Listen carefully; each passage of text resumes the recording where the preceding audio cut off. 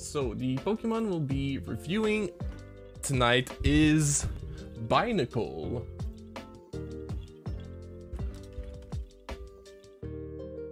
Pokemon DB. Which isn't it's not a really interesting Pokemon, but I mean we're just choosing Pokemon randomly, so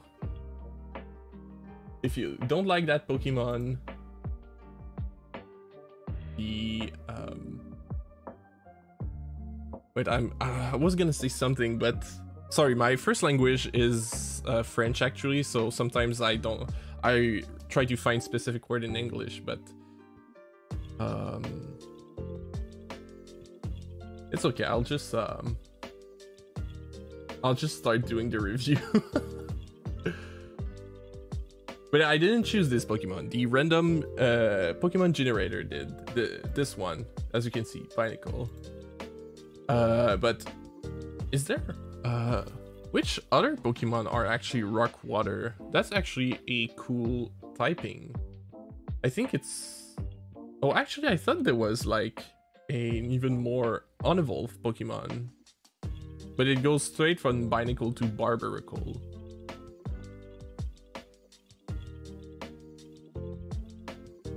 And from which gen? It's from X and Y. It's actually from this game. I thought it was from maybe Gen 4 or Gen 5. I didn't think it was in X and Y. But yeah, so Rock Water, which is an interesting typing.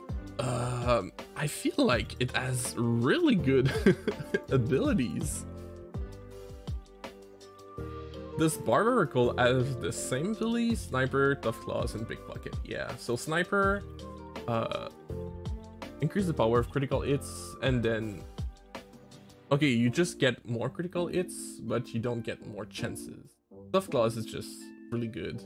It's just physical move.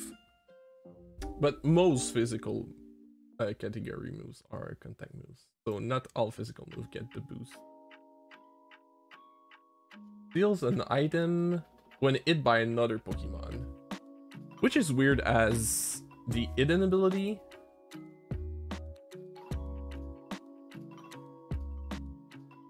But yeah, what's the Pokédex entries? Two Binacle live together on one rock. When they fight, one of them will move to a different rock.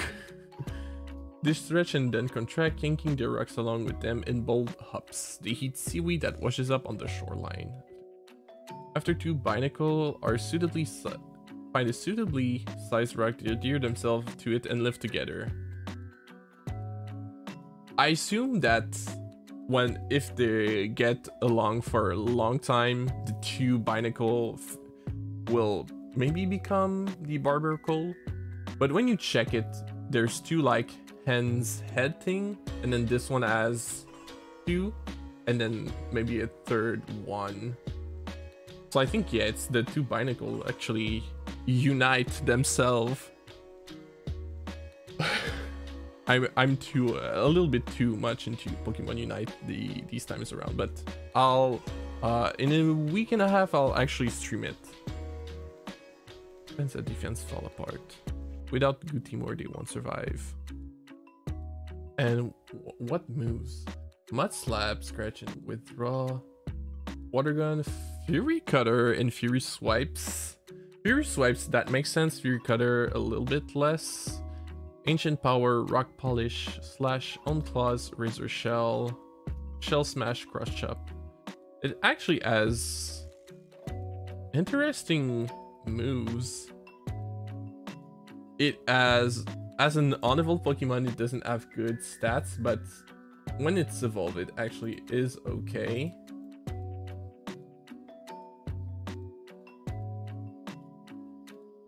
And it evolves at 39, which is kind of late. But yeah, I really like the Rock Water typing, even though it's like 4 times weak to grass. It's actually super good against fire. It only has except from grass, it only has electric, fighting, and ground as weaknesses. It has a lot of resistances. Just the fact that it's water, it's spark water is really good. But yeah, design wise, it's kind of ugly. I'm gonna say, which is a shame because it seems like it's actually really good. It has a good typing, it has really good abilities, it has good moves, and I think it can get even better moves as TMs. Facade, Protect, Snore, Rock Slide, Rain Dance, Quick Break, Rock Tomb, Rock Blast, Shadow Claw, Razor Shell, Egg moves, Night Slash, and Attack and Switcheroo. This is for only Sword and Shield. But yeah, I think design wise, it's ugly, but everything else is kind of good, like ability wise, typing wise, move wise. I mean, it's just barnacles with claws on a rock. That's pretty much it. So I think if you have given everything to a cooler but more well-designed Pokemon, it would have been even more used overall in Pokemon. But yeah, I think that's pretty much what I have to say on it.